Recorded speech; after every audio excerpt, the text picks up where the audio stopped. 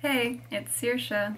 It feels like it's been a while since I did a, single book video, but it really hasn't been that long. I've just been losing my mind trying to figure out how to edit videos together because that's just not something that I do. So for the past couple ones I had to do that.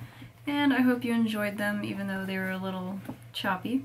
But today I'm going to talk about At Home in the World. This is by Joyce Maynard. Can you see it? So I got this at the Festival of Reading, and I've actually met Joyce there a couple times now, because she'll come to the festival and she does like a reading from her work, and then she signs books after. So she signed this for me, and it's so cute. For Saoirse, shamelessly, because that's, here, I'll explain that. Now write yours, and she does a little picture. Courage, sounds like you have it. Because I talked to her about hiking the trail and stuff, and she's so nice. So she has been kind of slammed by critics for some of her work, and they've called her shameless. So I just love that. Like, yeah, I'm shameless. I'm gonna write, you know, my life story, and nobody's gonna tell me that I can't. So, because here's the thing. She had a relationship with J.D. Salinger. So that is what people always associate her with, and a lot of this book deals with that relationship.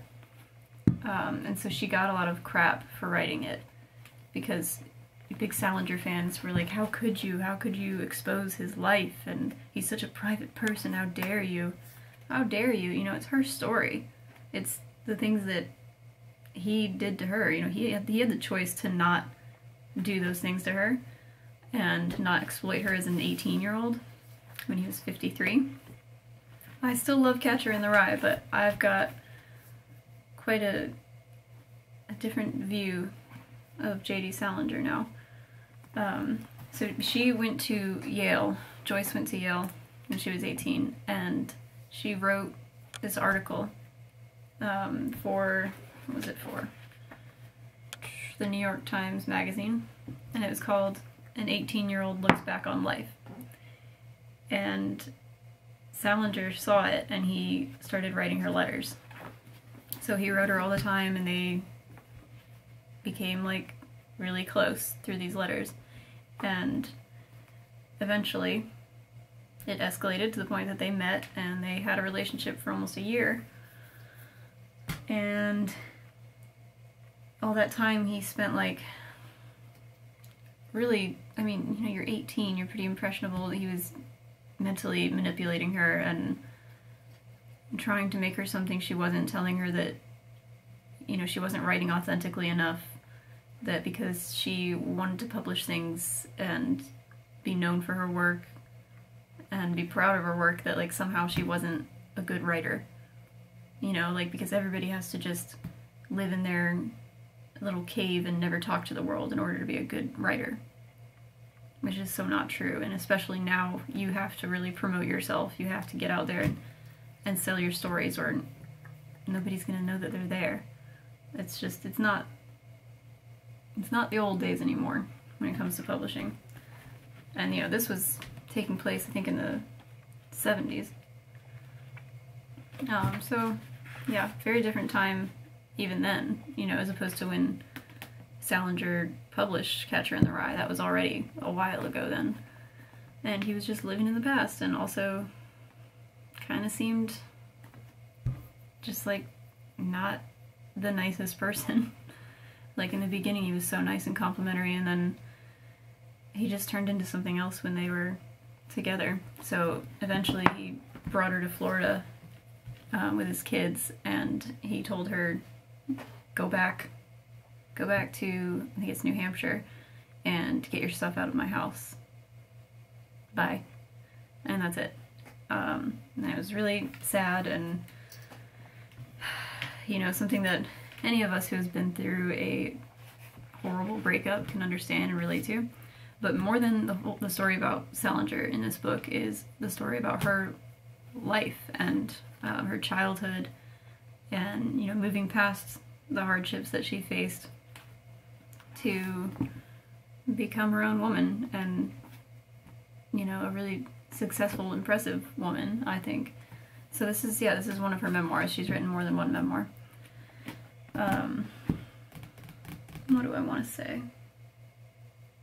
So, what I admire about this book is that she's so honest. Joyce does not hold anything back. Like, she really gives you the gory details about her life, and something that she says when she does her talks, she recommends to other writers to write like an orphan, which means don't worry so much about the people that are going to be reading this, the people that you might hurt in your family. You have the right to tell your story. Anything bad that somebody's done to you, you don't have to protect them by not telling anybody about it ever. If they did that thing to you and it's made you a certain way, you have every right to talk about it.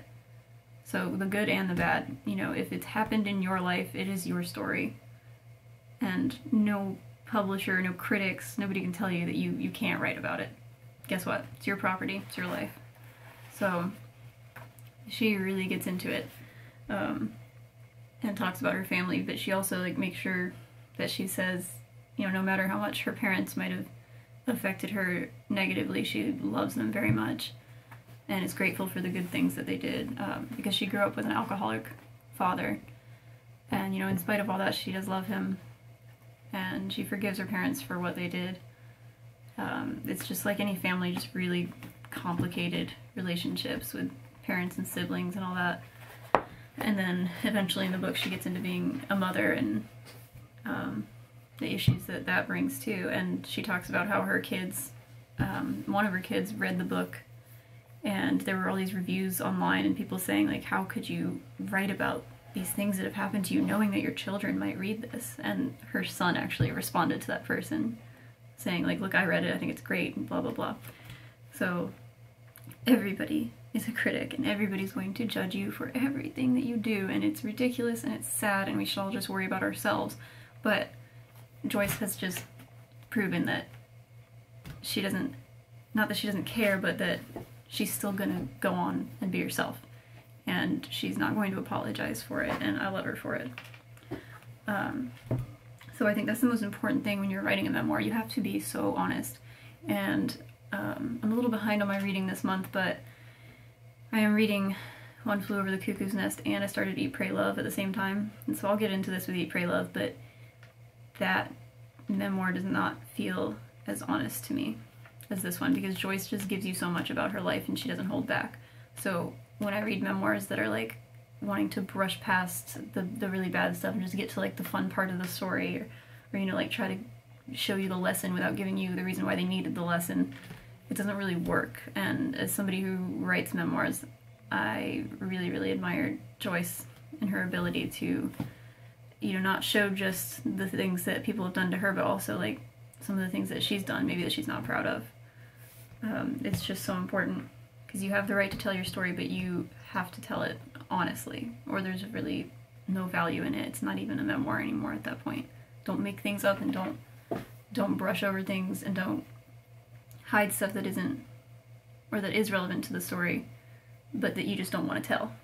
And I know how excruciating that is. Like, it's very hard for me to write certain things that I have written about my life. It's very, very hard, and you think the whole time, like, you're so anxious at the keyboard, thinking like, okay, this person's gonna read that and they're gonna hate me. But guess what? You have the right to do it. So anyway, get off my soapbox. And I want to read you a few quotes in here. I like this one. She says, like, her parents were both big writers, and her mother says, she says, my mother schools me young to view my writing as valuable. She conveys another lesson too. Whatever happens in my life, I can look at it as material. And I really relate to that, because almost in like a not so good way, like a detached way, I have things happen to me and they might be terrible, and I just think, well, there's something to write about. Like, that sucked, but at least now I have a story, and if everything goes perfectly in my life, I'll have no story, and nobody will want to read about just a perfect, wonderful life. You know, people like hearing about catastrophes. So Yeah, I liked that. Everything is material. I always tell people too, like, you know, I'm on my 4th book, writing my 4th book, and I tell people who tell me, like, oh, I can't believe you're able to do that. Everybody has a story. Everyone. And I hear stories from people all the time, like they'll tell me about a trip they took or something that happened that really changed them. And I'm like, why don't you write about that? Write it. You could literally get a whole book out of that. Alright, Caddy. Excuse me. Excuse me. Thank you. Another one. For 18 years I have lived in terror of leaving my parents and yet dreamed of making my escape. I have run to my mother's bed and my father's studio. At the same time, I kept wishing for another, safer home. I love that, because I've spent a lot of time going, you know, back and forth from, like, living on my own, living abroad, coming back home and living, and never really feeling like I knew where I wanted to be, or feeling like I knew what the right thing for me to be doing is. And it's comforting to be with your family, but then you also just, you need to spread your wings and get away. You really eventually need to leave the nest. I'm sorry for all the bird metaphors. I cannot help it. That's just the way it is. But anyway. I don't know if I wanted to do that one. Give me a second. Maybe I do. I'll just read this. She says, what I see in Jerry Salinger, and this is far more significant for me than his literary celebrity, is the possibility that there might be another human being on the planet in whose presence I won't need to conceal my true identity. What's the desire of a boy to kiss me or have sex with me compared to the extraordinary sense of relief and comfort of finding a fellow human being who recognizes and embraces me like a long-lost countryman? It's not his fame as a writer that draws me to him. It's his voice. Eventually I will come to love his voice on the phone, his voice in the room with me, but what I love first is his voice on the page. And I just like that. I don't feel like I need to explain why I like every quote, but, you know, you can draw your own conclusions. It is unfathomable to me at 18 that some people actually grow up feeling reasonably content with themselves. It will be years before I understand some people go to bed every night with a sense of well-being that has nothing to do with winning prizes or publishing their stories. That really hit me, because I've never felt like I've done anything like big enough to prove myself to myself, to the world, to anybody, like to kind of justify why I even exist, you know. And she talks about that a lot, how she, since she was a child, has felt like she really needs to make something of herself, like make a name for herself with her writing. Otherwise, you know, she'll just die being unaccomplished. And I have that freak out all the time. Like, I haven't done anything and I'm getting older every year, and it's scary. So I love how honest she is about that.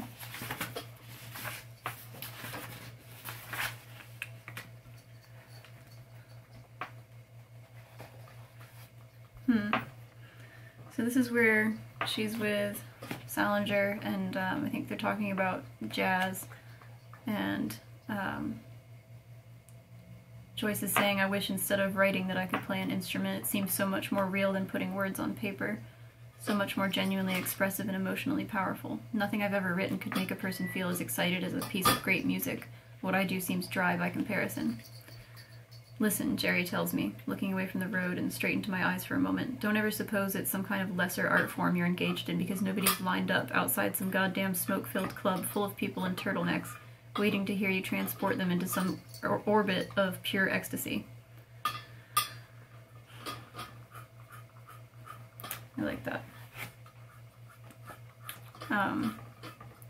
Because, yeah, writing is a very different thing, and I feel that so personally because I don't do any other kind of like art, you know. I mean, I've danced and stuff, but I've never been great. I've never been really great at anything artistic other than writing, and well, I wouldn't even say I'm great, but like I continue with it. And it's not some grand, exciting thing, you know. It's this subtle art form that you need to use your brain for. It's not like you see a picture and you have an immediate emotional response to it. Like, you have to actually read and use your eyeballs and your brain at the same time. She says, I don't know much about jazz. I was just thinking it looked like so much more fun than what I do. And he says, fun? Not much fun in writing, I'll grant you that. No notes on a page for us to fall back on. No amazing orgasmic rhythms to make the audience melt. No heroism that anyone is likely to detect. Not one goddamn thing to do with the body except to try, wherever possible, to ignore one's own cursed immobility. God, the unnaturalness of writing. And unlike performing music, it never gets any easier, no matter how much you do it. Every damn time we sit down to work, it's that same blank page again. True.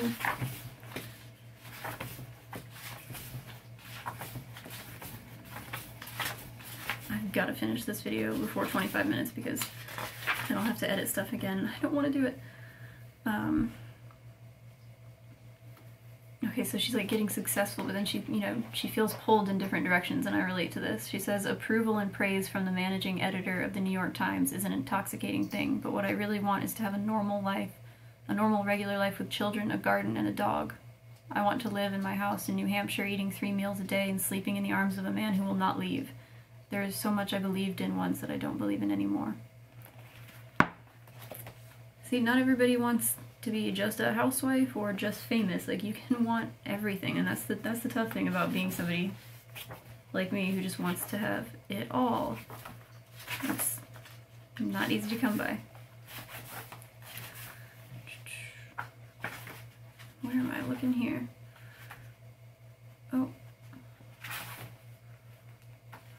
I got my little notes and they're telling me the page numbers. I just can't pay attention. Okay, I don't know who said this, but she says, speaking of Salinger, someone says, it wasn't a sexual power, it was a mental power. You felt he had the power to imprison someone mentally. It was as if one's mind were at risk rather than one's virtue. And you gotta watch out for that, because some people will try to mentally imprison you and will be totally selfish with your emotional and mental health. And it sounds like Salinger really did that, and he did it to a lot of young women. Not just her, which she found out.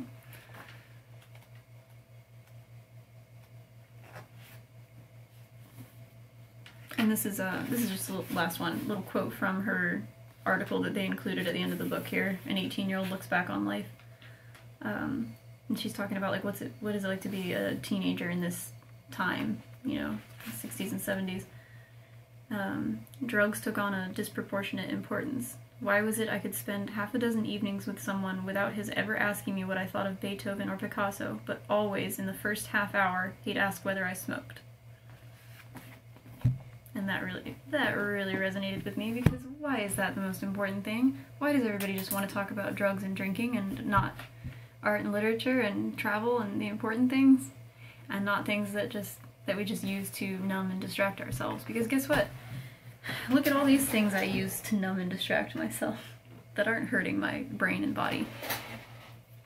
I don't know. I mean, these aren't just for distraction. I genuinely love stories, but yeah, that's all I'll say about that. And so to finish up, I'll say, like I was saying before about being honest when you write memoirs, so like when I write my own memoirs, I have such a fear of being so open and vulnerable, but being honest is the only way I know how to be. And maybe it's why I've never been too popular, but I just can't fake anything for anyone. I can't. So I'm really an open book in my normal life, just meeting people, not just in writing.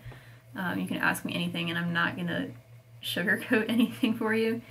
And maybe some people think that's a flaw, but I really wish that everybody was just more honest, because I think it would be a better world.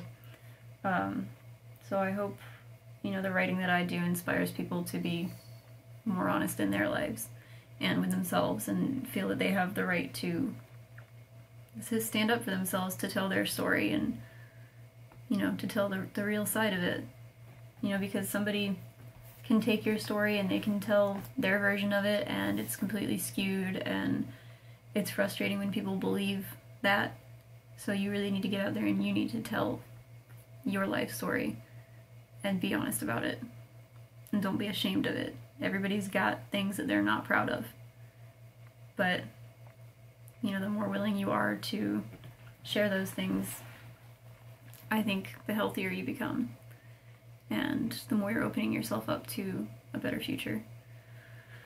I don't know. But anyway, so the exciting news is that next month, for 10-ish days in March, I am going to Guatemala to attend Joyce Maynard's memoir writing workshop.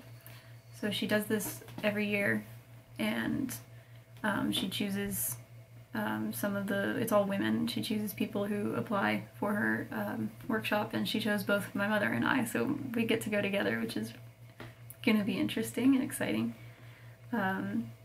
So what's gonna happen is we'll get together with all the other women and Joyce, and we'll have our work read by, we'll read the other women's work, and Joyce will read our work, and she'll workshop it and help us improve our memoir writing. Caddy, come on, baby. Why can't you just sit here with me? So I'm looking to learn a lot from her, because, I mean, this was really good. I'm not just saying that because I like her as a person or because I'm going to her workshop, but I really enjoyed her memoir. It was, I mean, it's her life, and you think, you know, oh, what's so interesting about one woman's life? It was just well done and riveting and so brutally honest that you really wanted to keep reading, and I read it pretty fast.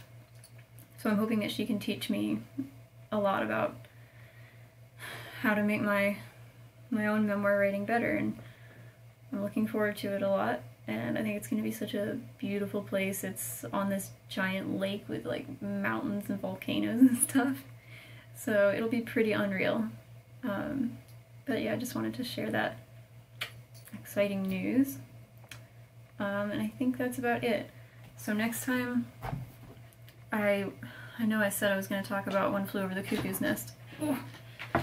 I'm just struggling with it right now, and so like I said, I'm reading Eat, Pray, Love too, so I'm going to talk about one of those two things next, and I hope you enjoyed the book haul in the last video. Oh, one second, I was going to show you something. I totally forgot to show these in the last video, but I did also, as part of the 18-book book haul where I only showed 16 of them, I got Lolita. Okay, and we kind of know what that's about, this professor's obsessive, devouring, and doomed passion for this younger girl. And then I got Naked Lunch, which I think was on the Perks of Being a Wallflower list of reading. One of the most important novels of the 20th century, redefined literature. Startling tale of a narcotics addict unmoored in New York. Blah blah blah, I'm not going to read all of it. But yeah. Because these are the ones I had to return because they were all ripped up, and I got them exchanged, and then I forgot they were on the shelf over there and not in the boxes. So sorry about that. So looking forward to talking next time about whichever book I choose to finish first. And thanks for watching. Say bye, Caddy. Bye bye.